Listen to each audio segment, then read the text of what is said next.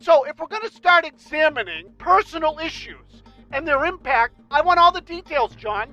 I want them all. I want to know what's going on, because this is disgusting what they're doing to Terry Francona.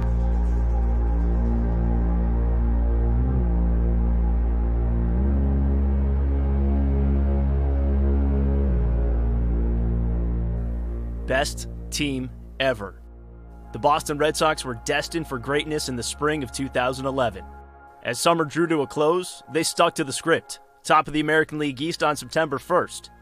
7 wins, 20 losses later, Boston missed the playoffs altogether, making history for all the wrong reasons. Fans were pissed, and they should have been. I mean, it was kind of to me, one of the real low points in Red Sox history. They have spent $320 million the last 2 years and don't have a playoff appearance. Everything that happened to this ball club here tonight, they deserve. What's going to happen in the offseason? The question marks go well beyond Carl Crawford and John Lackey. For a team to be that good, to be that far ahead, and fall apart that badly, something had to be really wrong, and there was something really wrong.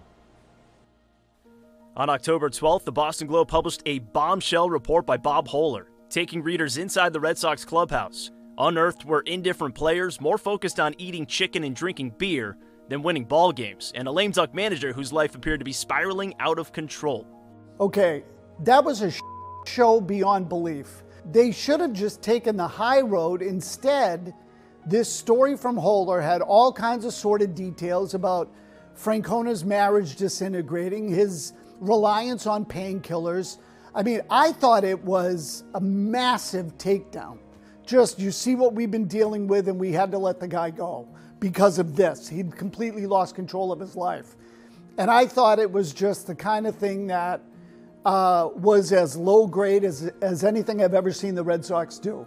When there's a story like that, you spend like 3 or 4 days on it, just picking at the carcass. By probably day 2 or day 3, the knives get sharpened and you've got to dig a little deeper, and that's when we started, I think, going at Henry a little bit, and that probably got his attention.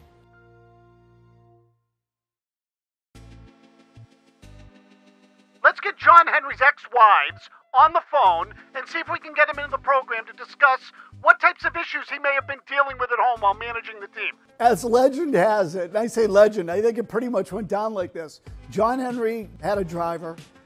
He said, take me to 98.5 The Sports Hub. Walks in the building, and Lee Dickman is sitting at the front desk.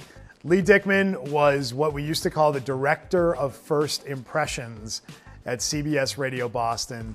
For lack of a better word, he was the receptionist when you walked into the main lobby at 98.5 The Sports Hub, which was the home of several other radio stations in our cluster. Lee doesn't know a baseball from a grapefruit. Like, he's just not a sports fan. We're on the bottom floor of like 4 stories. The receptionist is up on the top floor. That's where you enter at street level. And John Henry walks up to our receptionist, Lee Dickman, who says, I'd like to be on the radio. So Friday afternoon, 2 people walk in, and there's one person, he's very suited up and kind of professional looking. So this very skinny man comes up to the desk and looks at me and just says, I would like to be on the air. I was like, what air? And he was like, the Sports Hub. And I'm like... Lee says, well, who are you? And John Henry says, well, I'm John Henry. And Dickman says, and I'm Lee Dickman. What does that mean? He said, I'm Lee Dickman. The line's immortal, I think. Normally I would have been like, well, can't do that. You need an appointment, something along those lines. Right. But he radiated importance. Right. So I'm like, 1 second. So the phone rings, I pick it up, and it's Lee. And I remember Lee saying, there's somebody out here that wants to get on Felger Mazz's show. His name is John Henry. He says John Henry wants to get on Felger and Mazz. So I said, okay, all right, I'll be right up. Let me just see what's going on here. So as I'm going up the steps, I'm like, no, it can't be him. So the assistant program director, Rick, comes up to the top of the stairs, takes one look at who's standing in the lobby, looks down at the ground, composes himself, and introduces himself. Because he knows it's John Henry, the owner of the Red Sox. Exactly. And he knows John's mad. Right. As the commotion was unfolding in the lobby, the crew 4 floors below were unaware of who was about to walk into their studio.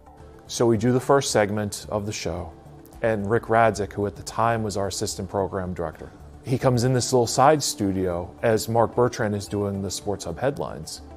and he pulls Mike and Tony off into the corner. I said, "What's going on?"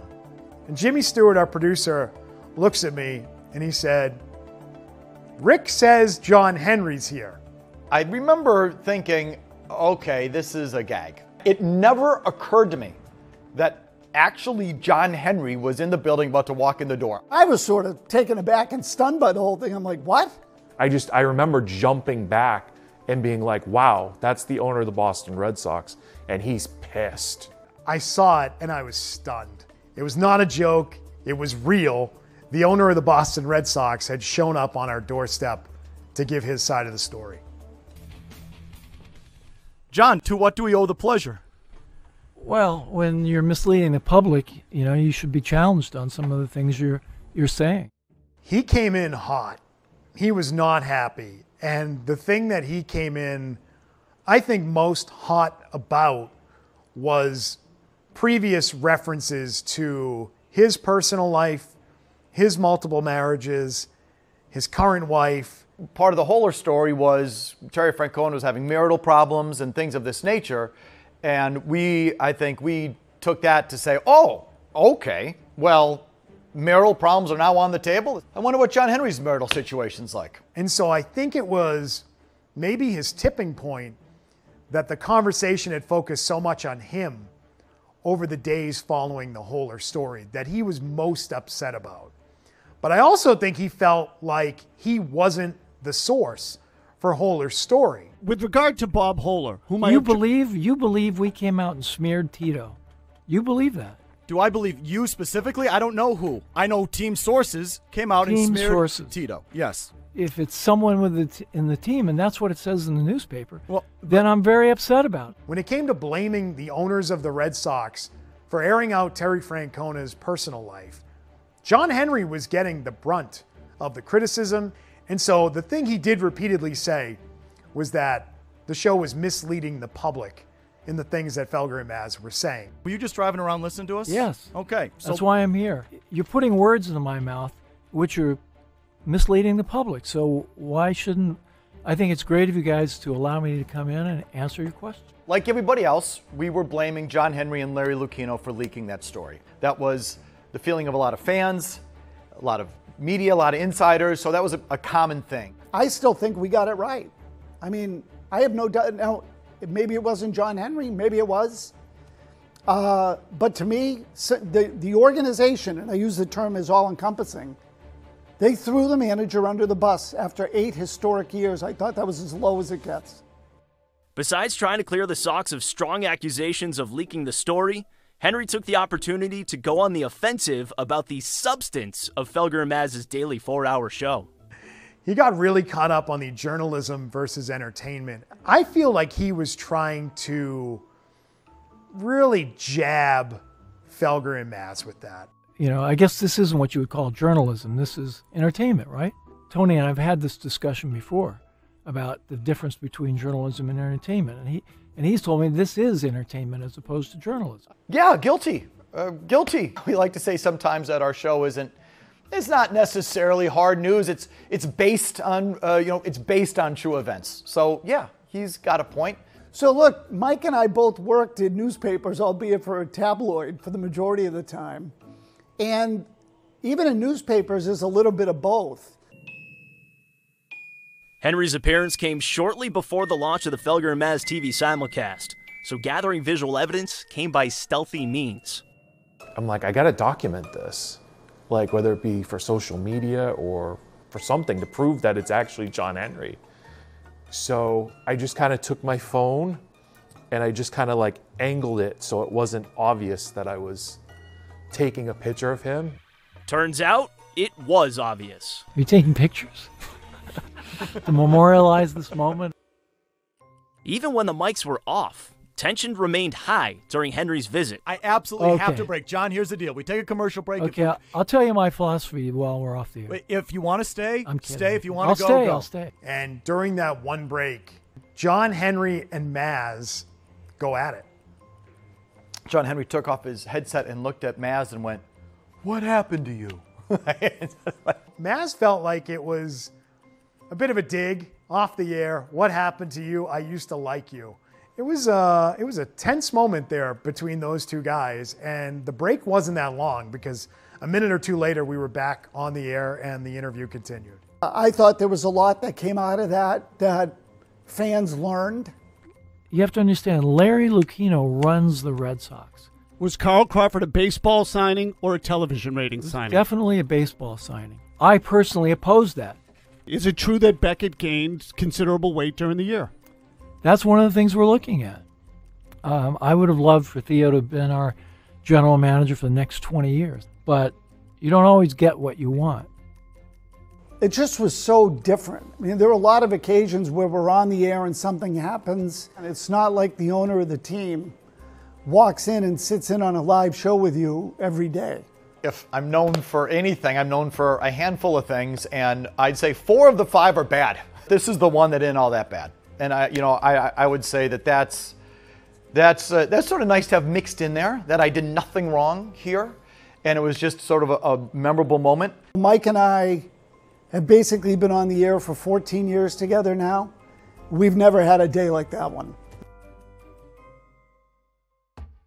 In 2013, the Red Sox returned to the World Series. On the eve of the Fall Classic, Jimmy Stewart and Mark Bertrand attended a media gala at Fenway Park and mingled with a familiar face. Oh, there's John Henry over there with his wife Linda. And Mark says, you should go over and talk to him. Go, you know what? I think I will. I reintroduce myself. I say, hey, I'm Jimmy Stewart from Felger Mazz, 98.5. Would love for you to come back and crash the castle. And John Henry just he ramps up his anger and he says, no way. Those guys are f***ing I'll never come back on that show. That was what he said. Why would I want to go on with those a-holes? Why would I want to do that? And Jimmy laughed, and I laughed. And the look of shock on Linda's face was amazing. He was still angry. And to use that terminology to describe anybody, yeah, he hates us. He hates us a lot. If Henry does, in fact, hate them, the hosts are not losing sleep over it. I think we all have an understanding of how the town works from a media standpoint and from a fan passion standpoint. But, it's probably a matter of time before I say something that pisses him off again, and then we'll head in the other direction. I don't think he looks fondly on that day. He probably hates us like poison. He's not alone from people in this town that we cover.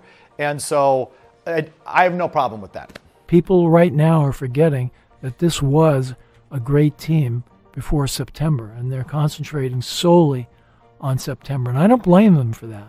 We are too. We're concentrating on what happened in September. But I love this team, and I'm going to do everything I can to get it back to where it needs to be. All right, John, seriously, don't be a stranger. Come on by anytime. Door's always open. John Henry. Appreciate it, John. Here on Felger and Mazz.